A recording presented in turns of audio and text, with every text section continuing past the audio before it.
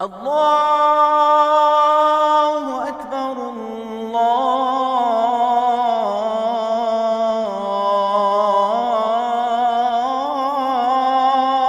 أكبر لا إله إلا الله.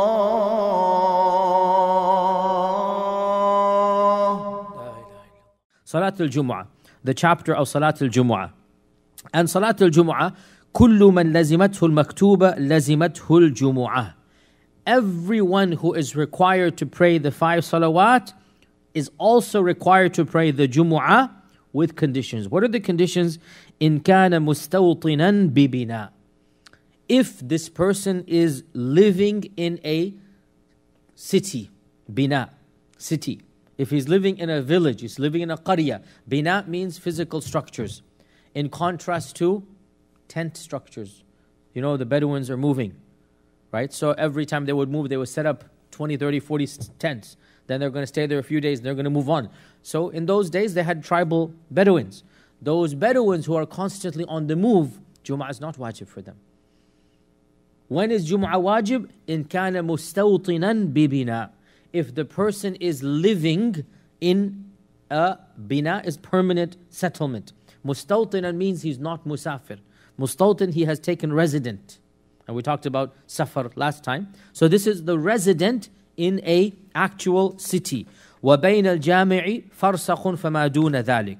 And between him and the masjid is the distance of a farsakh, or what is lesser than that. Now, a farsakh was a measurement of a unit of measurement, and it was preserved in English literature as the term league. The farsakh is the English league. So there's a famous book, 20,000 Leagues Under the Sea. That league is the farsakh. And the farsakh still remains in some civilizations. I think Afghan, and even in Urdu and Hindi, parlang or something like this. There's some farlang. The farlang is the farsakh. Okay, so that is what the term farsakh is still there. It's still used. It is a distance of unit, and in those days the distances were not measured the way we measure miles and kilometers down to a precise centimeter. It was an average measurement, a rough idea, how many footsteps and whatnot. So that level of farsakh, they don't have any evidence for this. It's just a matter of what is a reasonable distance. So for us, we can extrapolate and say anything that is a reasonable drive when you're living in a settlement, an actual permanent settlement, Jumu'ah would be wajib upon you, except for who? إلا المرأة والعبد والمسافر والمعذور بمرض أو مطر أو خوف. Okay? Who is Jumu'ah not wajib on? Number 1, the female. Okay? The female. By unanimous consensus, Jumu'ah is not obligatory. There is no difference of opinion. None of the madahib have made Jumu'ah obligatory on the woman, and that is because the Sharia does not really have any obligations on the woman for public rituals, except for Eid, and even Eid is an ikhtilaf, and some of the madahib say that it is not wajib on the woman even to go for Eid, and other madahib say it is wajib for the woman to go for Eid. But the point being, the Sharia never obligates these public rituals of the Salah on the woman in terms of the daily salawat or in terms of the Jumu'ah. And there is a hadith in this regard that scholars have considered to be slightly weak, but they have all acted upon it even though it is weak. And the hadith is in Abu Dawood. Al-Jumu'atu haqqun wajibun ala kulli muslimin illa arba'a mamluk aw imra'a aw sabi aw marid. The hadith is weak, yet all madahib took it. Not because of the hadith, but because of the concept that the hadith mentions is authentic. And that is, Jumu'ah haqqun wajibun ala kulli muslim. Everybody should understand this much. Illa arba'a, except for 4. Mamluk, the slave. Imra'a, the woman. Sabi, the child. Marid, the sick. So even if the hadith is not authentic, which it is not authentic, the concepts in it are clearly proven by many other concepts in the Sharia. The sick person, the child, we don't obligate on them. The slave, we don't obligate coming to the public prayers, and then the woman as well, we do not obligate on the woman. So the woman is exempt from the obligation of Jumu'ah. Of course, they can come, but they are not obliged to come. Wal-abd, the slave as well, is not obliged. And the slave, the fiqh of slave is something, as I mentioned, not relevant to us anymore. Nonetheless, it's something that is found in every single book of fiqh. And every chapter of fiqh always mentions the different rulings between the hur and the abd. So the abd is also not obliged to go. The musafir is not obliged as well. The musafir is not obliged as well. And this means that the one who is musafir, even when he gets to a city, as long as he is musafir, we talked about this last week. What is the definition of musafir? So suppose your company sends you, let's be out of the khilaf and say 3 days. For sure you're not musafir, you're not going to break safar in 3 days. All madhahib say 3 days is, you're still musafir, okay? Remember the ikhtilaf, 4 days and more, and 15 days, and Ibn Taymiyyah's position. Everybody would say 3 days you are still musafir, correct? Suppose your company sends you to a major city, St. Louis, New York, Chicago, and Thursday, Friday, Saturday is what your company sends you. Many Muslims feel, oh, it's Friday, I have to go pray. You can. Nobody's stopping you. And it's good if you do. But it is not wajib. It is not wajib because you are a musafir. And you are not mustawtin bibina. And this is pretty much all of the madahib would say, the 4 madahib would say this as well, that when you are musafir. Now, if you are not musafir, we talked about this last week, if you're staying more than 15 days, for example, then you are not musafir, and so you will have to find Jumu'ah and pray Jumu'ah in that city. Or if you follow the other position of 4 days, or if you follow Ibn Taymiyyah's position, whatever position you follow, once you have decided you are not musafir, then you must pray Jumu'ah, even if you're temporary in a city. Okay? So, إِلَّا الْعَبْدُ وَالْمَرْأَ وَالْمُسَافِرُ وَالْمَعْذُورُ, and somebody who has an excuse to not come to Jumu'ah. Who is the one who has an excuse? Well, he gives some examples, but the reality is there are more than this. Marad, matar, khawf. He gives 3 examples. Severe rain, sickness, or fear. And we have many other examples. So, simple example. You get in to go for Jumu'ah, you start your car, your battery is dead.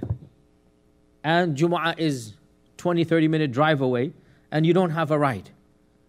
This is an excuse. Udhr. Now, if you had a ride, if you're able to arrange it, obviously it is wajib. But if you cannot, then udhr. So this is what he means.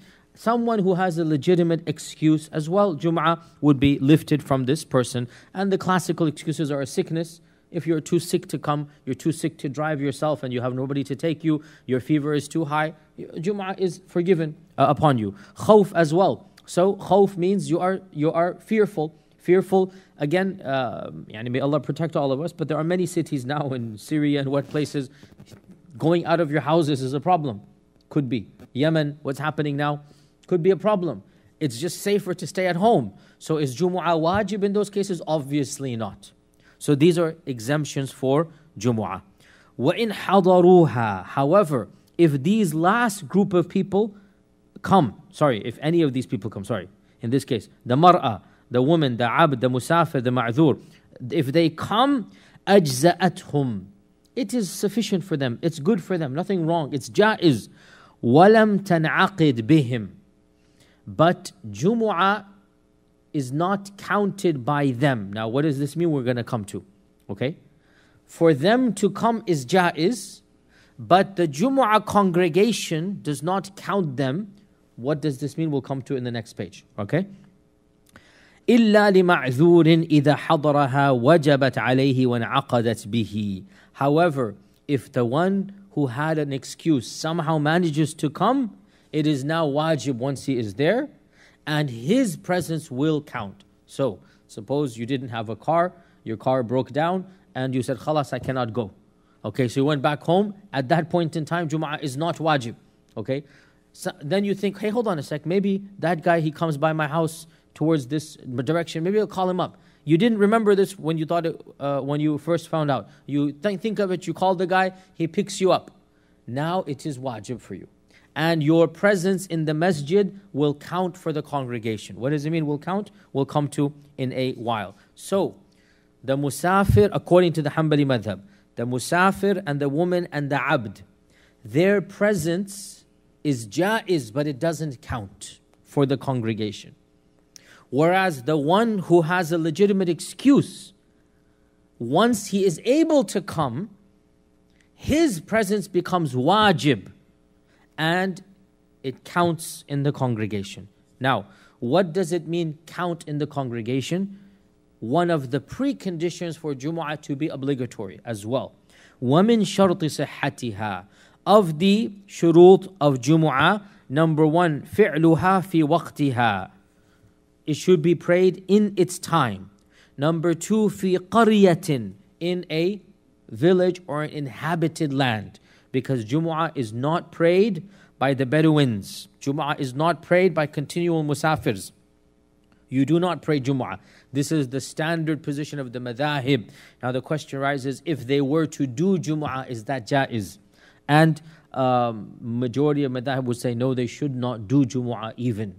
But another position says, if they do it, that is permissible. And in the circumstances we find ourselves in America, this is what we encourage people to do. So, simple reality, our high school students, for example, okay, our high school students, technically, most of the books of fiqh would say that if they cannot come to the masjid, there is no Jumu'ah for them. This is technical fiqh. But there's something called basically minority fiqh, fiqh al-aqalliyat, where you look at the situation we find ourselves in and you can fine-tune. And we understand that our high school kids, it is excellent tarbiyah for them to be taught to pray Jumu'ah. And they should be taught that they should take off Friday afternoons. And they should be taught to give 5-minute khutbahs. It's all good for them. So, to fine-tune fiqh and say, you know what, in this circumstance, it is good for high school kids to give Jumu'ah. Prisoners. Now, this book doesn't mention it, but the madhahib all agree there is no Jumu'ah on the prisoner. Now, imagine in an Islamic land. Why should the prisoners, be told to come outside into the public? It's going to be a scandal. It's going to be a security threat. Have the murderers and the rapists whatnot coming to Jumu'ah and then back to the prison. Correct? Of course it's not going to happen. All of the books of fiqh say the prisoner is ma'dhur. He is forgiven from Jumu'ah. He doesn't pray Jumu'ah. And technically there will be no Jumu'ah just for prisoners because the masajid of the city are there. But now in North America, what do? We say the prisoners should pray Jumu'ah. This is minority fiqh, fiqh al-aqalliyah. This is changing fiqh, looking at our circumstances. That technically there is no Jumu'ah for prisoners. Technically there is no Jumu'ah in high schools because shurut of Jumu'ah is that it is done in a city that has a main masjid. في قرية في جامع. There must be the primary masjid. Jumu'ah is done in the primary masajid, not even in the smaller masajid, as we'll come to. The smaller masajid should shut down, and only the larger masajid should have Jumu'ah. But who can do this anymore in the circumstances of North America? Yes, still, as we know, in the Middle East, in India, Pakistan, still to this day, the smaller neighborhood masjid shut down. And that is from the Sharia. They should shut down. Okay? So then, what remains open? Only the larger masajid. So, of the conditions of Jumu'ah, we pray it at its time, fi waqtiha. What is the time of Jumu'ah? The Shafi'is, the Malikis, and the Hanafis, they say the time of Jumu'ah is the time of Dhuhr. So, Dhuhr and Jumu'ah are the same. The only difference comes from the Hanbali madhab, and that is the madhab we are teaching in this book. The Hanbali madhab says the timing of Jumu'ah is the same as the timing of Eid Salah. That you can pray Eid Salah begins at the beginning of Eid Salah. That it can come from the Eid till the end of Dhuhr Salah. This whole time is Jumu'ah. And this is the standard Hanbali position. That Jumu'ah is allowed before Zawal.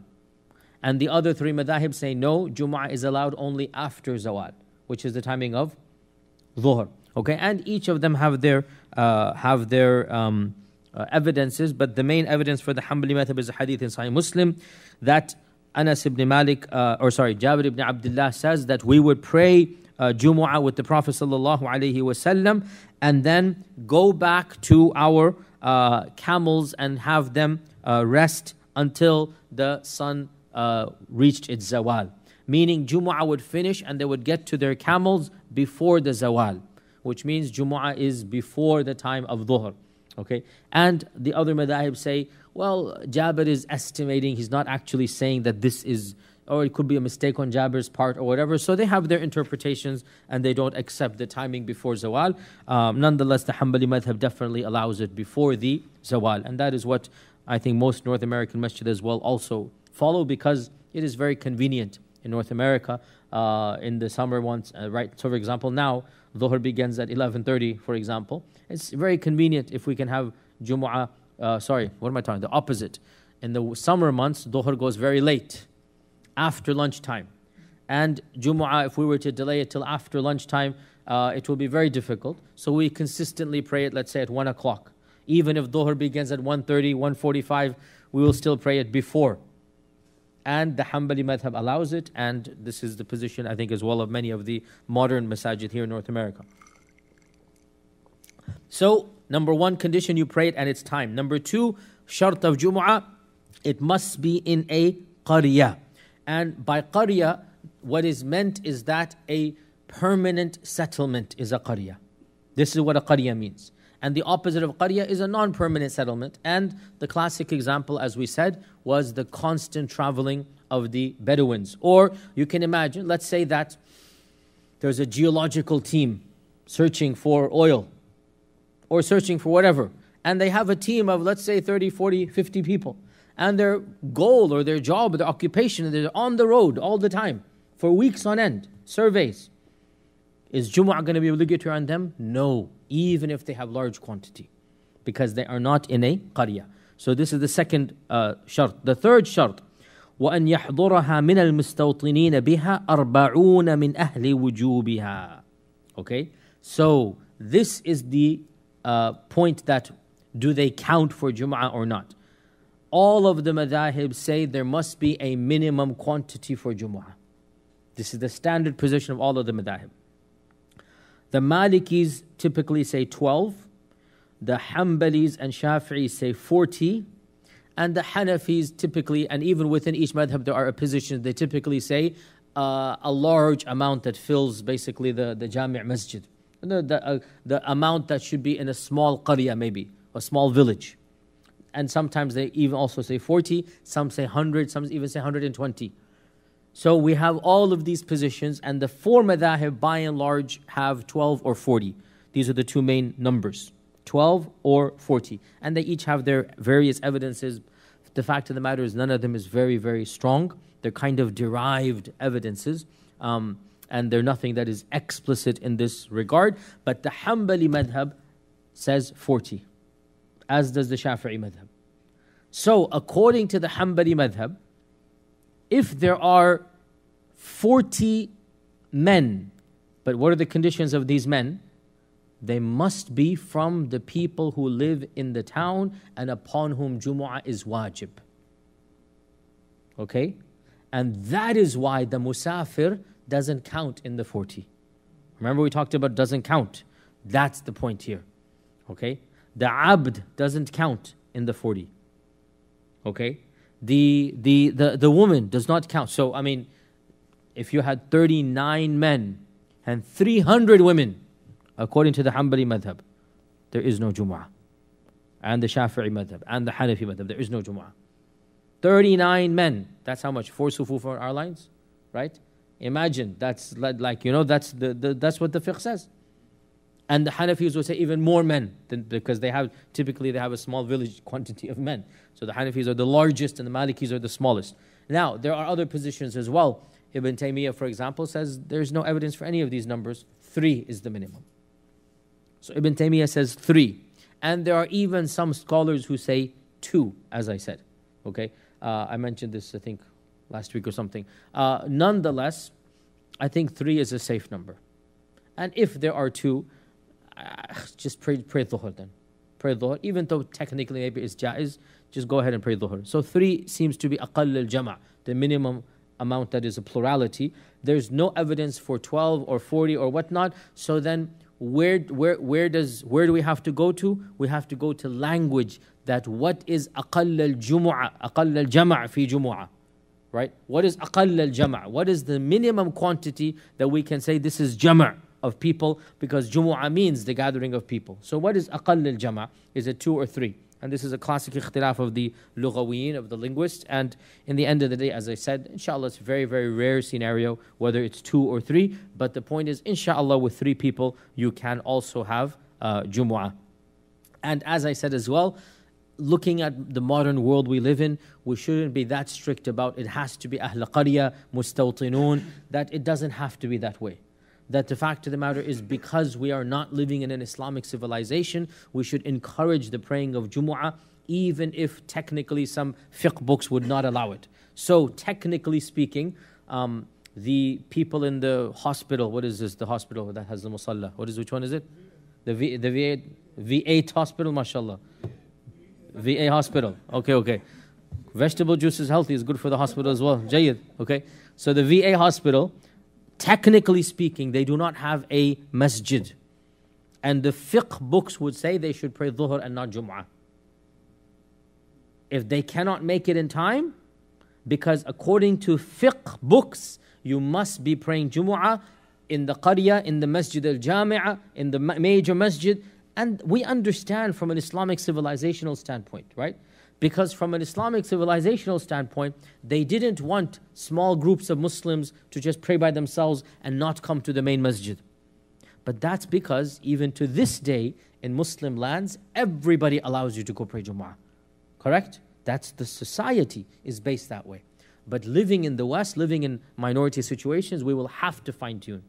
And in cases where doctors or people in one place or whatever, now, we have to be careful here. Suppose they could make it to a masjid, then they are not allowed to be lazy and say, oh, we just want a longer lunch break and have some time to socialize. No. Because of the goals of Jumu'ah is that it be done fil Masjid al-Jami'. And Masjid al-Jami' means the larger masajid, not the neighborhood masajid, not the smaller musallayat. And this is all the madhahib agree, that the smaller masajid should be shut for Jumu'ah. And only the larger, in fact, as we will mention over here, so let's move on. So he's going to move on and say this. And of the conditions is that 40 of the mustawtinun, meaning those who are living in that city, must come, upon whom Jumu'ah is wajib. So that's why, according to the Hanbali madhab and the Shafi'i madhab, if 30 locals came and 20 musafir men came, there would be no Jumu'ah. This is what the fiqh books say. Now, of course, you will say, how do people know they're musafir or mustawtin? Well, because when you're living in a small little village, everybody knows everybody. So when 20 strangers show up, you know they're strangers. And therefore, according to these books, people would literally be supposed to count if they are at that number of 40 or so. And if it's 40, they will pray. If it's not, they will not pray.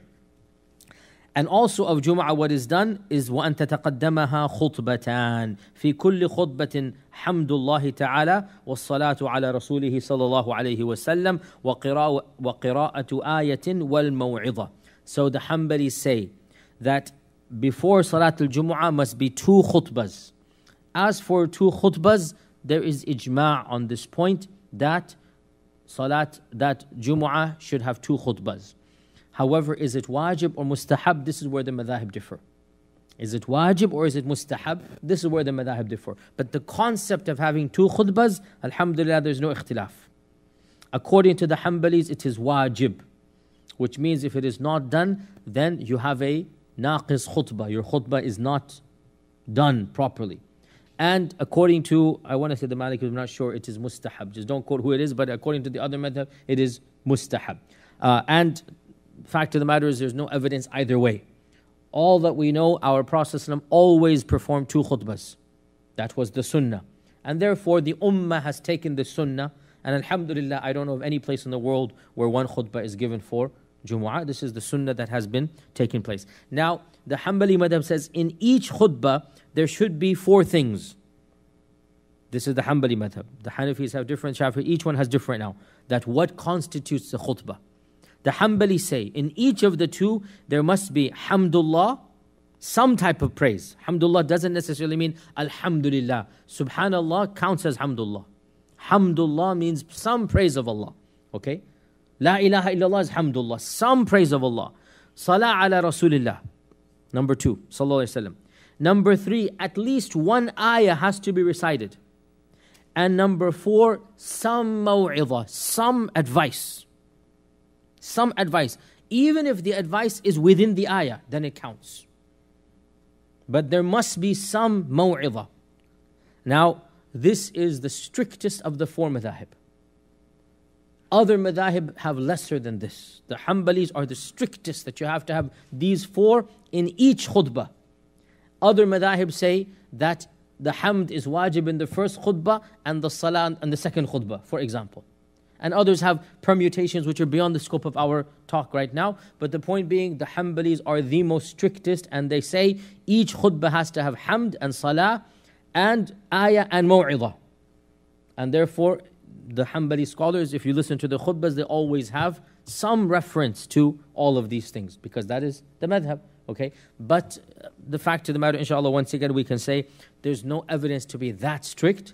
And inshallah, as long as hamd and basically as long as these are found within the whole khutbah, then inshallah the khutbah has been given.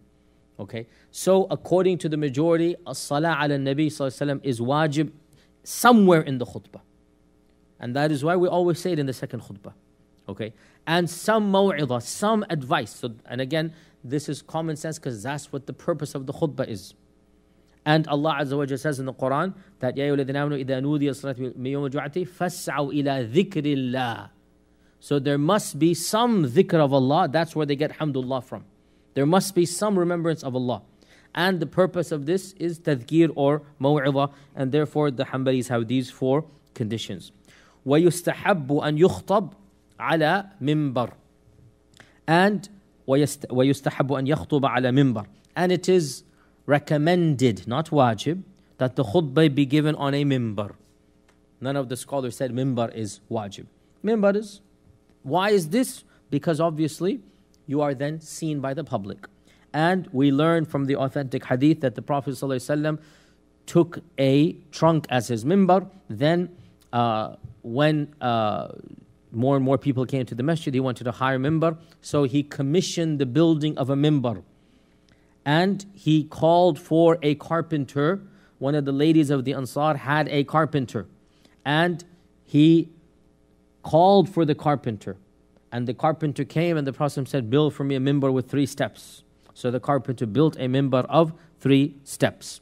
And therefore, it is something well known in the sunnah that our Prophet had a mimbar made of 3 steps. And as we all know, the first time he stood on that mimbar, then the trunk began to cry. That's the famous story of the trunk. So it is encouraged to give the khutbah on the mimbar. فَإِذَا صَعَدَ أَقْبَلَ عَلَى النَّاسِ فَسَلَّمَ عَلَيْهِمْ. When he rises up to the mimbar, the first thing he does, he turns around and says salam to the people and then sits down until the adhan finishes. Then stands up and gives the khutbah, then sits down, then stands up and gives the second khutbah. Now, this procedure, alhamdulillah, no ikhtilaf amongst the madhahib, and we all know this from our cultures, from every madhab, the Maliki, Shafi'is, Hanafis, Hanbalis, everybody does this. That the imam rises up, turns to face the audience, says salam, sits down, the adhan, stand up, first khutbah, sit down, stand up, second khutbah, and then comes down and leads 2 raka'at in which he recites loudly. Okay? يَجْهَرُ فِيهِمَا بِالْقِرَاءَةِ. So far, so clear, and no need to comment because there is no ikhtilaf. Alhamdulillah. No scholar or no madhab disagrees with this procedure. فَمَنْ أَدْرَكَ مَعَهُ مِنْهَا رَكْعَةً أَتَمَّهَا جُمُعَةً وَإِلَّا أَتَمَّهَا ظُهْرًا. Where does the khilaf come? What if he misses some of those raka'at? So he walks in late. The majority say, if he catches even 1 raka'ah of the 2, then he has caught the Jumu'ah. And this is the Hanbali madhab as well. One madhab doesn't say this, but that's beyond the scope. Again, we're going to stick with our madhab here. The Hanbalis say, if he walks in after the first rak'ah, but before the second rak'ah, so he catches the second rak'ah, he will then make up 1 rak'ah only, and he has caught Jumu'ah. So that is his Jumu'ah. وَإِلَّا, if he doesn't catch the second rak'ah, so he walks in late for Jumu'ah, and the Imam has said, سَمِعَ اللَّهُ لِمَنْ حَمِدَ of the second rak'ah. Or the Imam is in the tashahhud of the second rak'ah. Now he has not caught Jumu'ah. And this is the standard position as well of the majority of the madhahib. In fact, I don't have any ikhtilaf. I think all of them say this. That he should then pray how many rak'at? 4 rak'at of dhuhr. Okay, so if he catches after the second ruku', then atammaha dhuhran. He will make it up as dhuhr and not as Jumu'ah. Okay? وكذلك إن نقص العدد أو خرج الوقت وقد صلوا ركعة أتموها جمعة وإلا أتموها ظهرا. Now sometimes they have these nonsensical or illogical or very bizarre statements, and this is the reality of fiqh. Sometimes it doesn't make sense. If you are a strict Hanbali and you believe that the 40 number is required, what happens if during the salah one person exits of the 40? Firstly, how will the imam even know?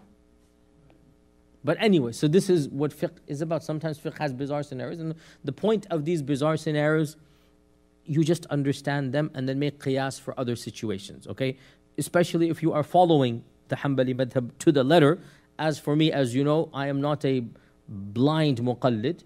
I'm a respectful muqallid. I will respect most of the madhab, but sometimes we'll have to fine tune. And these are one of the things we must fine tune. There is no evidence for the number 40, or the number 12, or the number 120. There's no evidence whatsoever. These are all kind of derived numbers. Just like we talked about last time, the 48 miles, there's no evidence whatsoever that is explicit. It's very, very,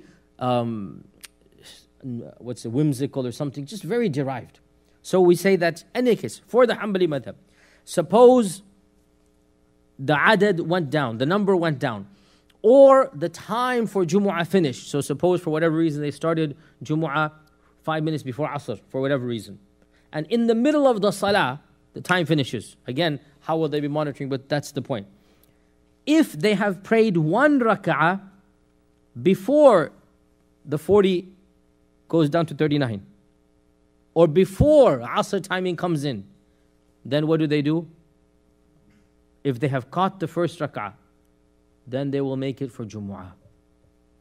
It's fine. So suppose they had, mashallah, exactly 40. Mashallah, tabarakallah. And then Nadeem breaks his wudu, mashallah, tabarakallah, in the salah. Okay? The 40th one, mashallah, tabarakallah. And walks out during the salah. Destroys the whole Jumu'ah for us. But then he says, don't worry guys, it was after the ruku'. Then what happens? No, Jumu'ah, not Dhuhr. Jumu'ah. Because the first rak'ah was finished. Okay? Now, suppose it was before the first rak'ah, before the first ruku'. In this case, Dhuhr. In other words, if the number did not complete for the first rak'ah, so they didn't even have 1 rak'ah with 40 people, then according to the madhab, and this is the Shafi'i as well, I mean this would be the way that they are, they will not pray Jumu'ah, and they will immediately convert to Dhuhr. Okay? I should recite Baqarah, so he goes and comes back. MashaAllah. Good point. MashaAllah. The what? Yes, so the imam will change the niyyah in the middle of the salah. As we said, it's somewhat bizarre. How will the imam know? But still, this is the madhab. And we teach it just so that we understand. This is what the fiqh books say.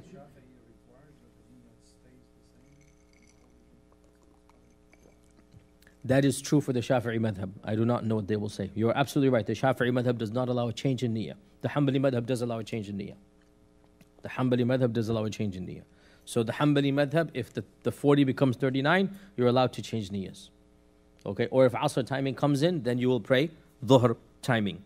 وَلَا يَجُوزُ أَن يُصَلِّي فِي الْمِصْرِ أَكْثَرَ مِنْ جُمُعَةٍ إِلَّا أَن تَدْعُوَ الْحَاجَةُ إِلَى أَكْثَرَ مِنْهَا. It is not allowed to pray more than 1 Jumu'ah in any city, except if there is a dire need to do so. And this is standard in all of the madhahib. The ideal is there should be 1 Jumu'ah in every city.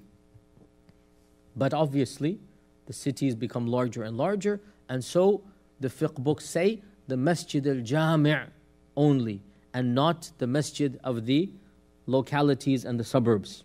Because every city has the major masajid, and every city has the small neighborhood musallayat. Every Muslim society, this is, alhamdulillah, a part of our heritage, alhamdulillah.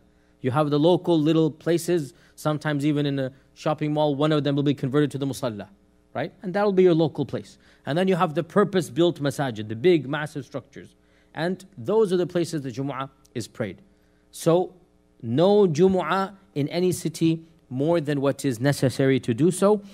ويستحب لمن أتى الجمعة أن يغتسل ويلبس ثوبين نظيفين ويتطيب ويبكر إليه فإن جاء والإمام يخطب لم يجلس حتى يصلي ركعتين يوجز فيهما. So this is all standard stuff. It is mustahab for whoever comes for Jumu'ah that he performs ghusl.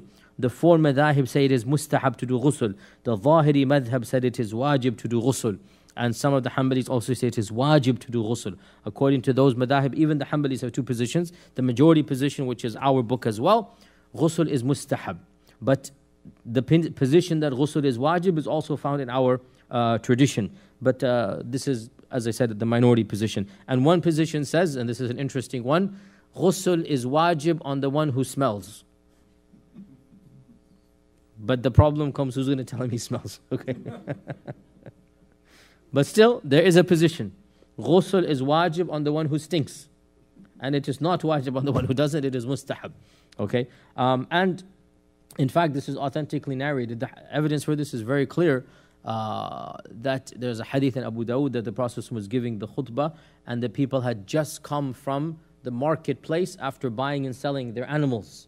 And the ra'iha of their basically stench came and wafted into the masjid.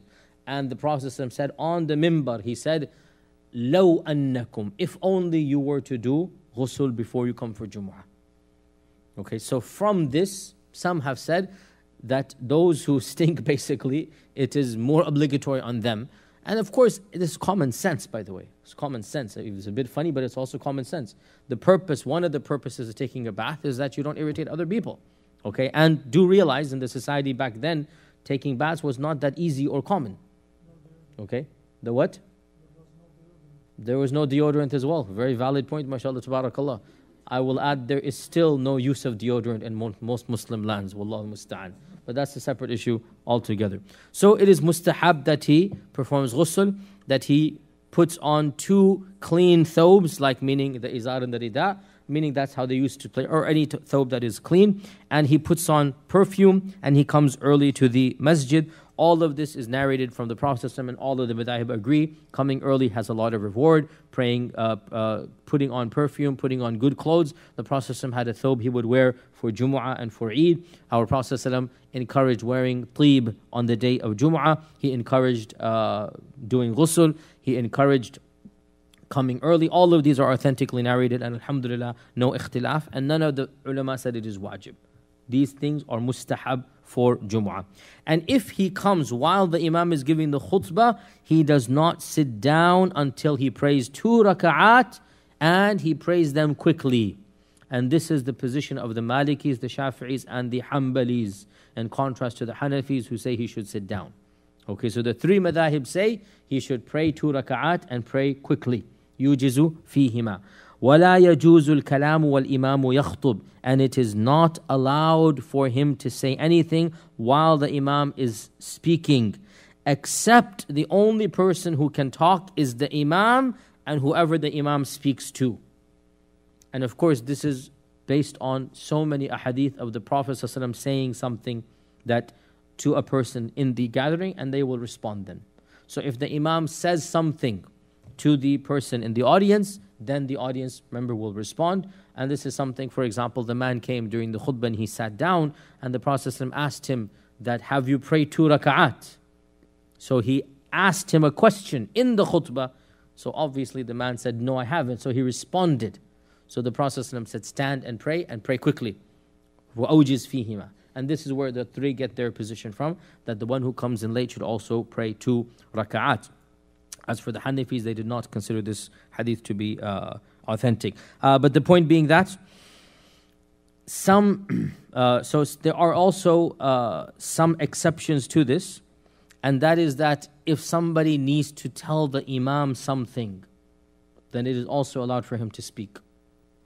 If there's some type of emergency and the Imam needs to be informed, or some type of issue that must be brought to the Imam's attention, then it is allowed for the person to say something, and when he speaks, that will not count as interrupting his blessings of Jumu'ah. So, We learned this, by the way, from which hadith? From the hadith in Sahih Bukhari, when a man came into the masjid when the Prophet was giving the khutbah, and he said, Ya Rasulullah, we're suffering from a drought, and our animals are dying, and our children are starving. Make dua to Allah to cause rain to fall. And our Prophet did not rebuke him and said, how dare you interrupted my khutbah. Rather, he immediately made dua, and the scholars say this is because there was a dire need that this be brought to the attention of the Prophet. This is a Bedouin coming once a week to the masjid, and this is the only time he has. And so he literally interrupts the khutbah and brings it to his attention. Now in our situation or scenario, very, very realistic scenario, somebody can come and say, for example, that the space has run out, or the microphone has cut off in the sister side, for example, okay? Somebody comes and informs the imam or the khatib, this will not constitute breaking the silence that he must have, because this is for the maslahah of the people. Or somebody can say, oh, there has been an accident, is there a doctor in the audience? Okay? This is, again, the maslahah is needed, and therefore this is something that is allowed to be said even if the imam is giving the khutbah. Okay? So this, we finished Salat al-Jumu'ah. فيا ذلي ويا خجلي إذا ما قال لي ربي أما استحييته تعصيني ولا تخشى من العتب وتخفي الذنب عن خلقي وتأبى في الهوى قربي فتب مما جنيت عسى تعود إلى رضا الرب تعود إلى رضا الرب